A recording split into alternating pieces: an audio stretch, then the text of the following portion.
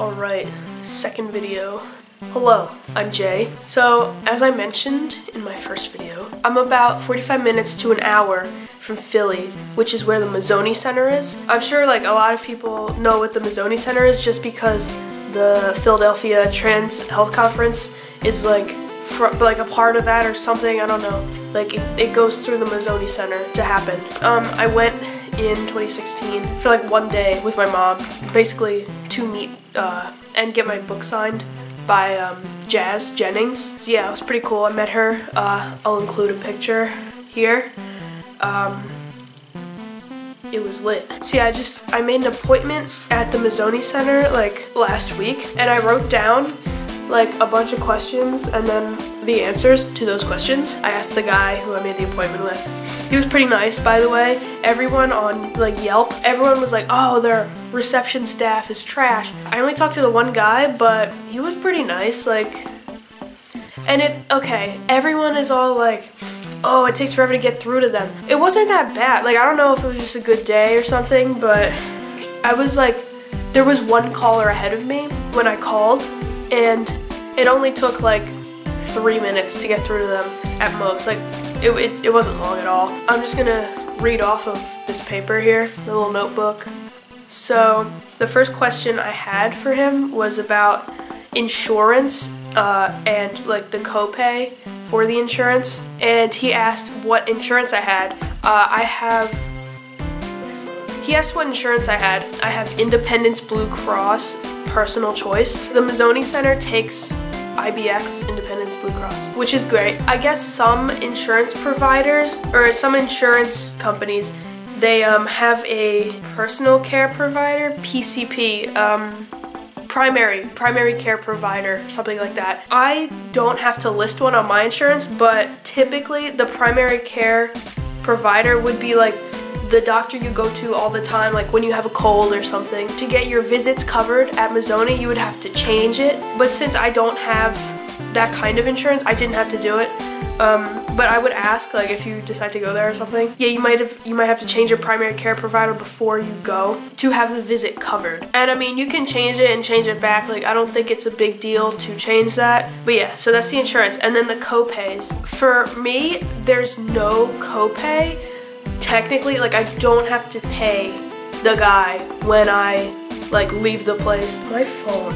I don't have to pay the guy when I leave the place or anything, like after my visit. But that's only because we have like this deductible plan where it's a set amount of money and they take out of that thing to cover whatever. So like all my primary care provider, that doesn't exist, visits, like my normal doctor, all the copays go through them. My copay is like $10 at the regular doctor.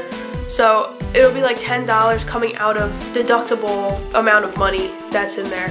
I think the copay for Mazzoni is like $20, so that would be coming out of the deductible plan thing when I go. Alright, so the second question I had was about the process of HRT, like to get on hormones, the process of that, and like the number of visits, which, you know, same thing, process, number of visits. He told me that there's 3 appointments, and the first 2 can be done in one day. And I was like, oh, that's lit. So the first appointment, you get your blood taken, and I guess they just check to make sure you're good, but I don't know. The second visit or appointment is a little like interview thing with the social worker that's there. I think they just go over like what you're getting yourself into, you know, like all that type of thing, which is good. Like, I want them to tell me everything, like, obviously, like, I know what's gonna happen, but I'm glad they're telling me, like, I'm glad they do that. Also, like, my mom's going with me, so I think that'd be good for her too, because she can ask any questions she has and all that kind of stuff. And then the third appointment, visit, whatever, is with the actual doctor.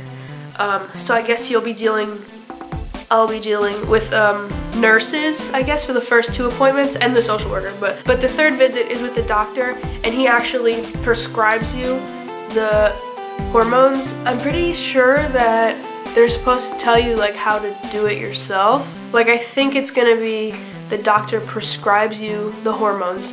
You go get it because there's a Walgreens like connected to the Mazzoni Center, and then you come back and they inject it, and they teach you how to do it at home and all that garbage. Also, hormones, like the actual vial, and like I think all your needles are included in this price too. I think that's all $80, like around $80. I don't think the $80 is just the vial. I'm pretty sure, like from what I've seen, that's like everything included is like $80. But I mean, I'm not sure. I'll see what happens. Yeah, so the third question I had was about the patient portal that they have on the website that I saw. So I asked, like, can I use that? Like, that looks cool. He said that I could register before making an appointment, and then you can make the appointment from the portal.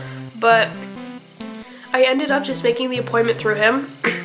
And when I gave my email, after the appointment was made and everything, they sent me an email that was like, click here to access patient portal. So I just went through that and I, like, you know, made a password or whatever. And finally, my wait time for the appointment. I called to make this appointment February 2nd, 2017. And they gave me an appointment for April 14th, 2017. They also told me to get there like a half hour early. So I'll do that. Like, I have nothing better to do anyway. I'll be too excited to sleep. So yeah, it's like a little over 2 months the wait. That's not that bad. Like, I thought it was gonna be like 3 months. Not that that's much difference, but I mean, it's a month earlier. So also, I wanted to talk about making the appointment itself, like through the guy. Side note, I have KFC. It was right next to the camera this whole time.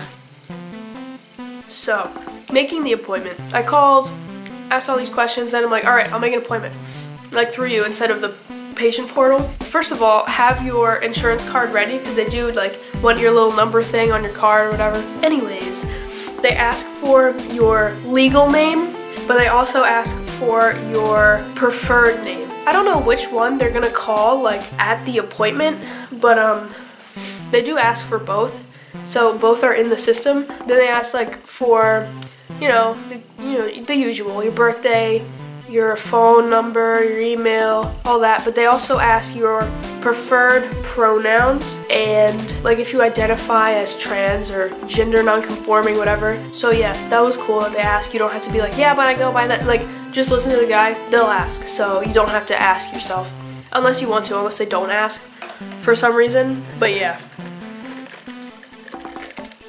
my appointment is April 14th. And then he said after you go to the, what's called intake appointment, which is, you know, the appointment I'm going to because I'm like a new patient. After that, all the appointments you make after that won't be 2 months away from when you make them. So I'm thinking I could like be on T by like in May, you know? So that's pretty cool. So I said there was 3 appointments, but the first 2 can be made on the same day. The first appointment is like the one where they take your blood, I guess. So I go to that one first, and then right after that, it's like an hour, and then after an hour, I have the other appointment. So they're like an hour apart. But after that, I go to the social worker one. I just go like right away. And then the third appointment with the actual doctor, I guess I'll just make that appointment on my way out. If you have any like questions, you can just comment them. I'll read them. And when I go for my appointment, I'll either ask there, or if I just forgot to say it in this video, I'll respond to your comment or put it in my next video. So yeah, I'll definitely make a video after the appointment. I'll try and make a video in between because that's like 2 months. But maybe like after a month from this video, I'll make another one, just an update. So yeah, for now, I'll see you guys in the next video. Goodbye.